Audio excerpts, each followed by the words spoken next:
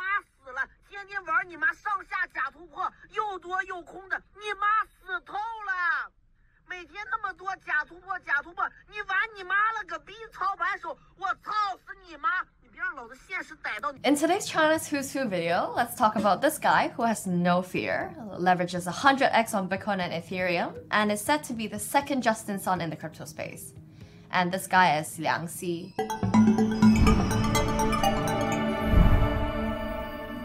After seeing the clip at the start of this video, I believe the first impression everyone will have on this guy is probably what drugs is this guy on. So Liang started out as a crypto influencer on Weibo, and it's no surprise that he's able to attract this much attention and audience because of the way he presents himself, as well as the context he includes in his videos and his posts. Let's dive deeper into this later on, but the way he presents himself might have something to do with his upbringing, because apparently he was once sent to an internet addiction training school by his father.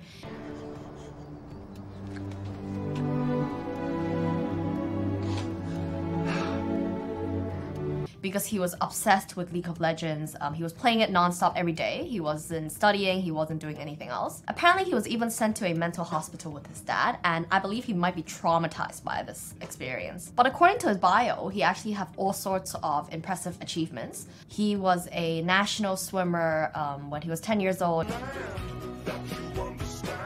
And he was ranked top 3 in the country. He was one of the top League of Legends players, but many people on Weibo doubted how true these achievements are. So anyway, as I mentioned just then, the context he includes in his videos and posts are jaw-dropping. So for example, he exposes heated conversations between him and his dad, and these conversations even include him telling his dad that he's gonna call the police on him. So long story short, Liang started trading crypto when he was very young.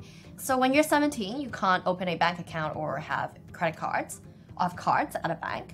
So because he had a lot of money stored in his exchange account, his dad persuaded him to take out part of the money and store it in the bank just to prevent him from leveraging all the money he has in the crypto exchange account. But because he couldn't set up a bank account, he decided to send the several $million he has in his crypto exchange to his dad's account.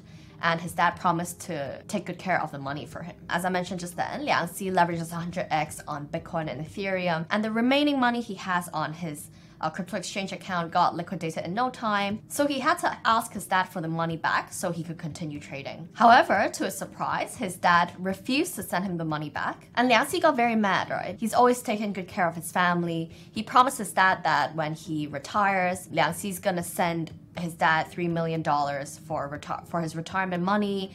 He's paid $1 million mortgage. He's also paid another $2 million to his other relative to start a business. And he's furious as to why his dad isn't willing to send him his money back. Therefore, he was basically telling his dad off. He was swearing at him, saying all kinds of bad words to him. And he told his dad that if he doesn't send him the money, he's gonna call the police on him. At last, of course, his dad agreed to send him 100k for him to continue trading. But the money again quickly got liquidated once Liang started leveraging. And Liang's last resort was to ask his followers on Weibo for money. And he promised that whoever sends him money, he'll send half of his profit gain from leveraging to the follower. So at last he raised 10k USD from his followers, and after a few days of trading, he managed to pay the money back to the follower as well as the profit he's earned. But after another few days of trading, he ended up losing all of the money he has. Another famous story he mentioned on Weibo is about his dating life, because this girlfriend in particular costed him 3.6 million USD. So what happened was his girlfriend was traveling overseas, and Liang promised to pick her from the airport once she comes back from traveling. However, Liang got into the argument with his dad, right? And he was late to pick up his girlfriend, and his girlfriend was furious. His girlfriend was fuming at the airport, took Liang's phone and threw it on the floor. The phone completely shattered, and when Liang picked it up, he couldn't turn on his phone, it wasn't usable, and he had to go fix it. And because it was broken, he couldn't close his position in time. His money got liquidated and it costed him 3.6 million USD. He's also known to always tell people on Weibo to not get into the financial market because you'll eventually lose all your money in it. And he's the living proof of always losing money when leveraging his crypto. But not long after he became famous, Weibo started banning crypto contents, and it forced Liang to move everything to Twitter. You would probably worry that, oh, once he moved to Twitter, he might have lost a lot of his followers, but no. Because on October 17th in 2021, he started his own Twitter space, and as he was already very famous on Weibo, Justin Sun and Du Jun, so Justin Sun's from Tron and Huobi, and Du Jun is from OKX. Both of them has already heard about Liang Xi,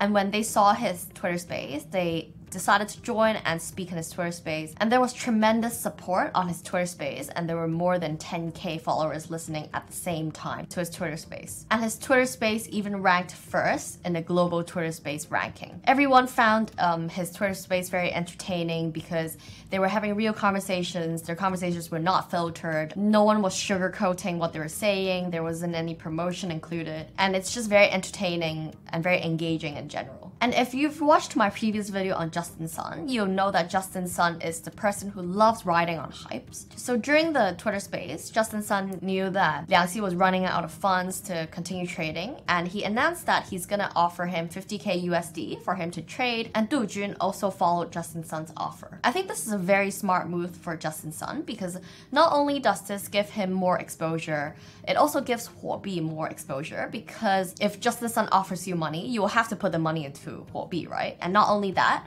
Liang Xi also included Huobi's referral link on his Twitter bio, and this also attracted a lot more people to sign up for Huobi because Liang Xi's like the talk of the town in that period of time. I know that the incidents I mentioned above might leave you the impression that Liang Xi is not very good at trading and loses all his money, but he's actually very famous for going from 150 USD to more than 1.5 million USD in a day. Yeah, I'll insert my external drive. And that's very impressive for a guy who's only 20 or 21. And not only does he earn money from trading, he also gets promotion fees from different projects, and he also openly talks about how much these projects give him, and it can range from a few thousand USD to tens of thousands of USD. So that's it for today's video. Thank you for watching. After reading up different articles on Liang Xi, I think that he's a mental person. Not only does the way he trades leave me in shock, but the way he presents himself in front of the camera actually leaves me thinking what drugs he's on. I'm not sure if this is his real personality or if he's doing it for the views, but his rapid increase in followers shows that the way he's presenting himself in front of the camera is very successful. There's actually a lot more to his story. He's also got into arguments with other people in the space, and I can create another video talking about that. But if you find this episode helpful, don't forget to like, share, and comment down below to let us know who you want us to feature in the next China's Who's Who video. Don't forget to subscribe to the channel so you never miss out on anything crypto related. And until next time, bye!